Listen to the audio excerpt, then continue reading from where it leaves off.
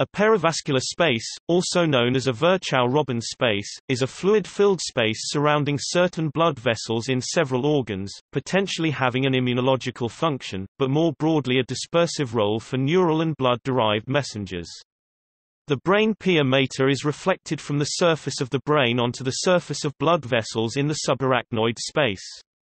In the brain, perivascular cuffs are regions of leukocyte aggregation in the perivascular spaces, usually found in patients with viral encephalitis. Perivascular spaces vary in dimension according to the type of blood vessel. In the brain, where most capillaries have an imperceptible perivascular space, select structures of the brain, such as the circumventricular organs, are notable for having large perivascular spaces surrounding highly permeable capillaries, as observed by microscopy. The median eminence, a brain structure at the base of the hypothalamus, contains capillaries with wide perivascular spaces. In humans, perivascular spaces surround arteries and veins can usually be seen as areas of dilatation on MRI images. While many normal brains will show a few dilated spaces, an increase in these spaces may correlate with the incidence of several neurodegenerative diseases, making the spaces a topic of research.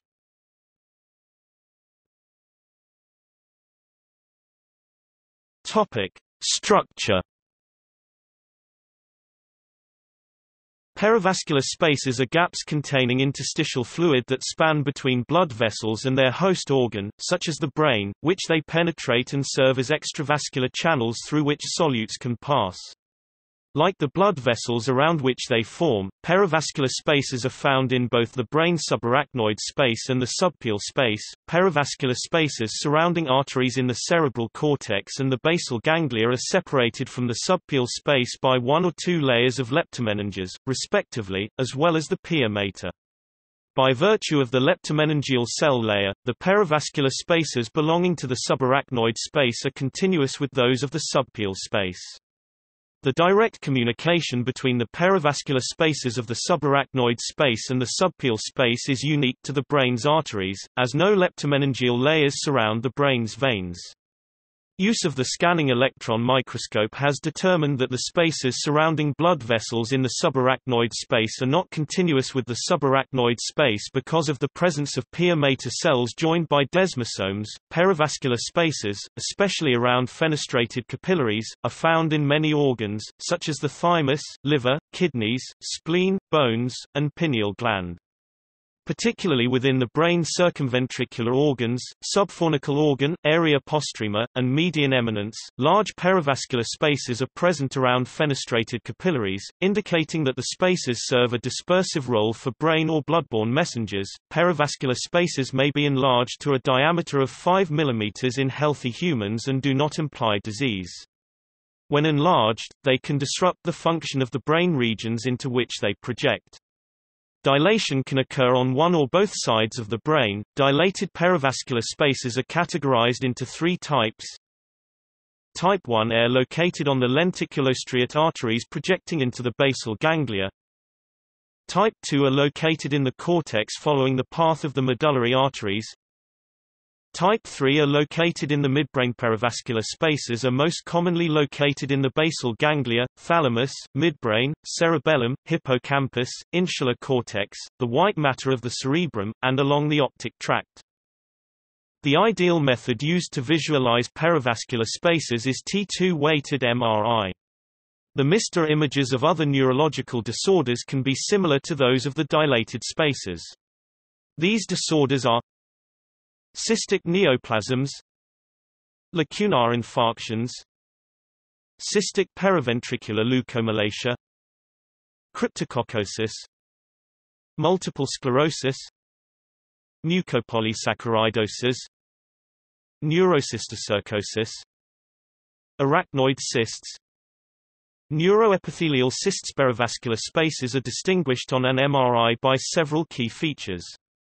The spaces appear as distinct round or oval entities with a signal intensity visually equivalent to that of cerebrospinal fluid in the subarachnoid space. In addition, a perivascular space has no mass effect and is located along the blood vessel around which it forms.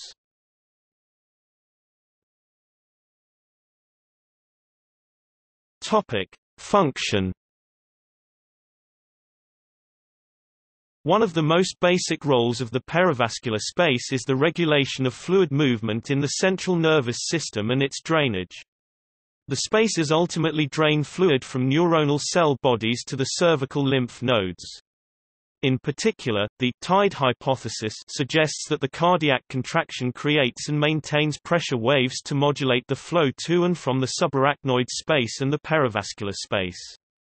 By acting as a sort of sponge, they are essential for signal transmission and the maintenance of extracellular fluid. Another function is as an integral part of the blood-brain barrier (BBB). While the BBB is often described as the tight junctions between the endothelial cells, this is an oversimplification that neglects the intricate role that perivascular spaces take in separating the venous blood from the parenchyma of the brain. Often, cell debris and foreign particles, which are impermeable to the BBB, will get through the endothelial cells, only to be phagocytosed in the perivascular spaces. This holds true for many T and B cells, as well as monocytes, giving this small fluid-filled space an important immunological role. Perivascular spaces also play an important role in immunoregulation. They not only contain interstitial and cerebrospinal fluid, but they also have a constant flux of macrophages, which is regulated by blood-borne mononuclear cells, but do not pass the basement membrane of the glia limitans.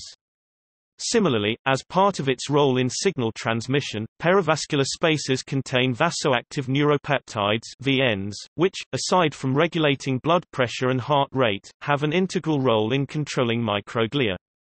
VNs serve to prevent inflammation by activating the enzyme adenylate cyclase, which then produces CAMP. The production of CAMP aids in the modulation of autoreactive T cells by regulatory T cells. The perivascular space is susceptible space for VN compromise, and when their function is reduced in the space, immune response is adversely affected and the potential for degradation increases. When inflammation by T cells begins, astrocytes begin to undergo apoptosis, due to the CD95 receptor, to open up the glia limitans and let T cells into the parenchyma of the brain. Because this process is aided by the perivascular macrophages, these tend to accumulate during neuroinflammation and cause dilation of the spaces.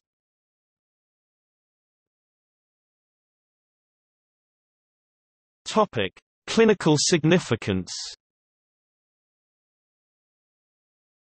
The clinical significance of perivascular spaces comes primarily from their tendency to dilate. The importance of dilation is hypothesized to be based on changes in shape rather than size. Enlarged spaces have been observed most commonly in the basal ganglia, specifically on the lenticulostriate arteries.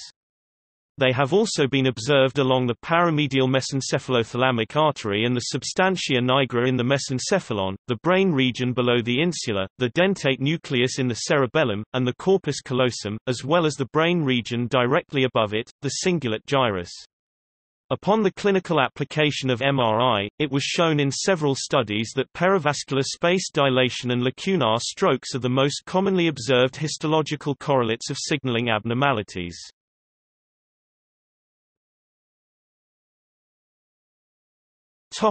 Senescence. Dilation is most commonly and closely associated with aging. Dilation of perivascular spaces has been shown to correlate best with age, even when accompanying factors including hypertension, dementia, and white matter lesions are considered. In the elderly, such dilation has been correlated with many symptoms and conditions which often affect the arterial walls, including vascular hypertension, arteriosclerosis, reduced cognitive capacity, dementia, and low post-mortem brain weight. In addition to dilation among the elderly, dilation in young, healthy individuals can also be observed. This occurrence is rare and there has been no observed association in such cases with reduced cognitive function or white matter abnormalities. When dilated VRS are observed in the corpus callosum, there is generally no neurological deficit associated. They are often observed in this region as cystic lesions with cerebrospinal-like fluid.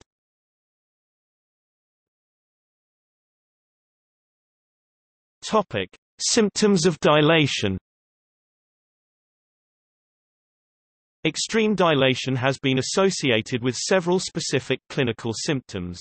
In cases of severe dilation in only one hemisphere, symptoms reported include a non-specific fainting attack, hypertension, positional vertigo, headache, early recall disturbances, and hemifacial tics. Symptoms associated with severe bilateral dilation include ear pain, which was reported to have resolved on its own, dementia, and seizures. This data was compiled from case studies of individuals with severe VRS dilation. Considering the anatomical abnormality presented in such cases, these findings were considered surprising in that the symptoms were relatively mild. In most cases there is in fact no mass effect associated with some VRS dilation. An exception to the mildness of clinical symptoms associated with VRS dilation is when there is extreme dilation in the lower mesencephalon at the junction between the substantia nigra and cerebral peduncle. In such cases, mild to moderate obstructive hydrocephalus was reported in most patients. Associated symptoms ranged from headaches to symptoms more severe than those just discussed in the cases of dilation in the cerebral hemispheres. Other general symptoms associated with VRS dilation include headaches, dizziness, memory impairment, poor concentration, dementia, visual changes, oculomotor abnormality, tremors, seizures, limb weakness, and ataxia.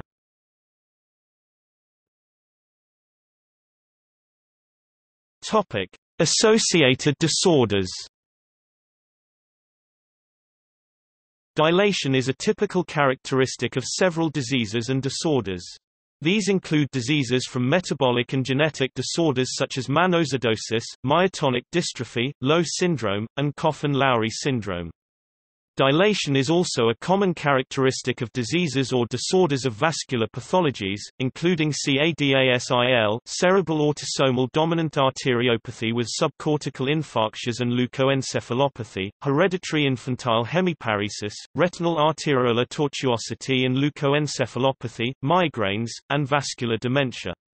A third group disorders typically associated with VRS dilation are neuroectodermal syndromes.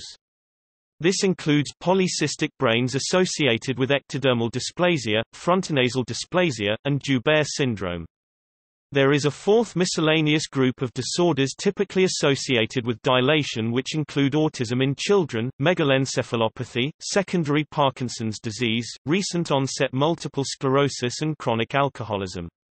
Because dilation can be associated with several diseases but also observed in healthy patients, it is always important in the evaluation of VRS to study the tissue around the dilation via MRI and to consider the entire clinical context.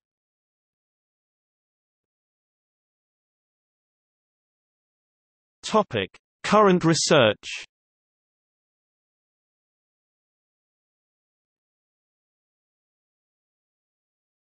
Topic: Causes of dilated VRS. Much of the current research concerning Virchow-Robin spaces relates to their known tendency to dilate. Research is presently being performed in order to determine the exact cause of dilation in these perivascular spaces. Current theories include mechanical trauma resulting from cerebrospinal fluid pulsation, elongation of ectatic penetrating blood vessels, and abnormal vascular permeability leading to increased fluid exudation. Further research has implicated shrinkage or atrophy of surrounding brain tissue, perivascular demyelination, coiling of the arteries as they age, altered permeability of the arterial wall and obstruction of lymphatic drainage pathways. In addition, insufficient fluid draining and injury to ischemic perivascular tissue resulting in an ex vacuo effect have been suggested as possible causes for dilated VRS.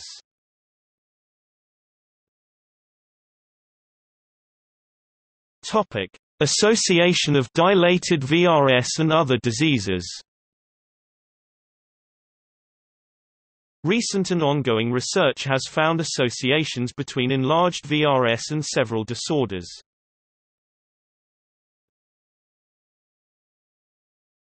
Topic: Dementia.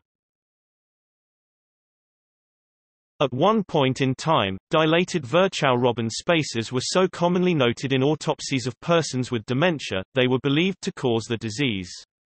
However, additional research is currently being performed in order to confirm or refute a direct connection between dilation of VRS and dementia. Analysis of VRS may distinguish dementia caused by arteriosclerotic microvascular disease from dementia caused by neurodegenerative disease. A 2005 study has evidenced that a substantial amount of VRS in the substantia innominata, lentiform nucleus, and the caudate nucleus of the basal ganglia may implicate dementia due to arteriosclerotic microvascular disease, in particular ischemic vascular dementia, as opposed dementia due to neurodegenerative disease, specifically Alzheimer's disease and frontotemporal dementia. Thus, perhaps VRS dilation can be used to distinguish between diagnoses of vascular dementias and degenerative dementias.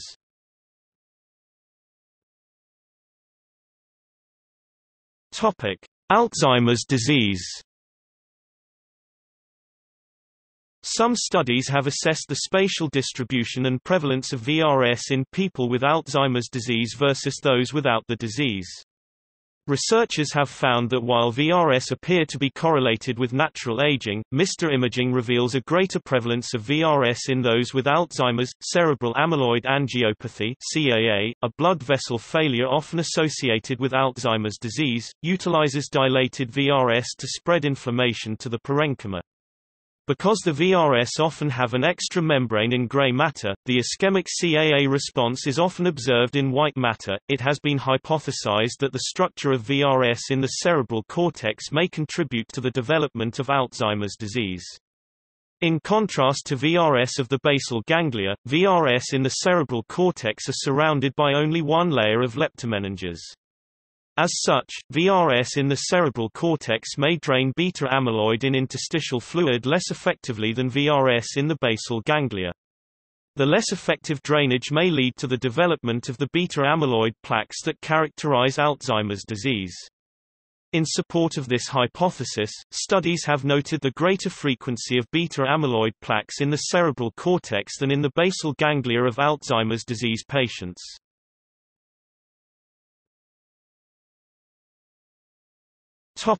Stroke.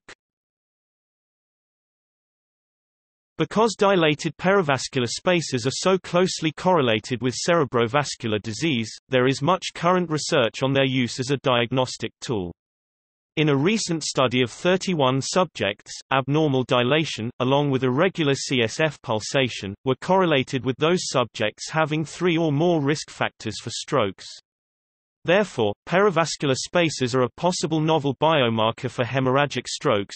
CADASIL syndrome, cerebral autosomal dominant arteriopathy with subcortical infarctions and leukoencephalopathy syndrome, is a hereditary stroke condition due to a Notch3 gene mutation on chromosome 19. Studies have noted that in comparison to family members lacking the affected haplotype that leads to the condition, an increased number of dilated spaces is observed in individuals with CADASIL. These perivascular spaces are localized primarily in the putamen and temporal subcortical white matter, and they appear to correlate with age of the individual with the condition rather than severity of the disease itself. There has been a high risk of stroke associated with dilated perivascular spaces in the elderly according to the Framingham Stroke Risk Score. In contrast, other studies have concluded that the dilation of these spaces is a normal phenomenon in aging with no association with arteriosclerosis. This remains, therefore, an important point of research in the field.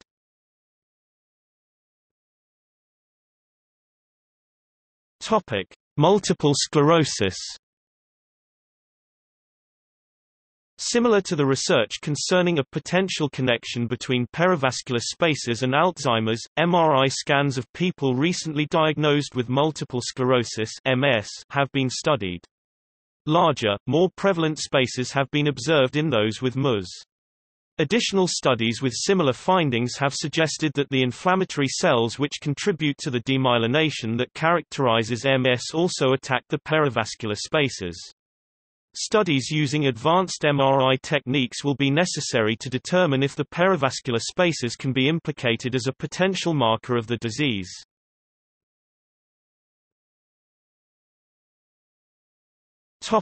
Autism.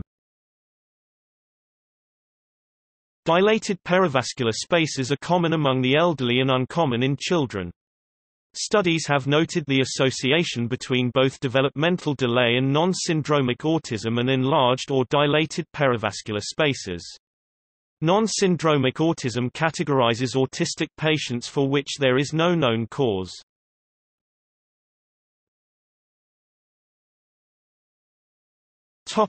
History. The appearance of perivascular spaces was first noted in 1843 by Durand Fardel. In 1851, Rudolf Virchow was the first to provide a detailed description of these microscopic spaces between the outer and inner, middle lamina of the brain vessels. Charles Philippe Robin confirmed these findings in 1859 and was the first to describe the perivascular spaces as channels that existed in normal anatomy. The spaces were called Virchow-Robin spaces and are still also known as such. The immunological significance was discovered by Wilhelm His Sr. in 1865 based on his observations of the flow of interstitial fluid over the spaces to the lymphatic system. For many years after Virchow-Robin spaces were first described, it was thought that they were in free communication with the cerebrospinal fluid in the subarachnoid space. It was later shown with the use of electron microscopy that the pia mater serves as separation between the two. Upon the application of MRI, measurements of the differences of signal intensity between the perivascular spaces and cerebrospinal fluid supported these findings. As research technologies continued to expand, so too did information regarding their function, anatomy and clinical significance.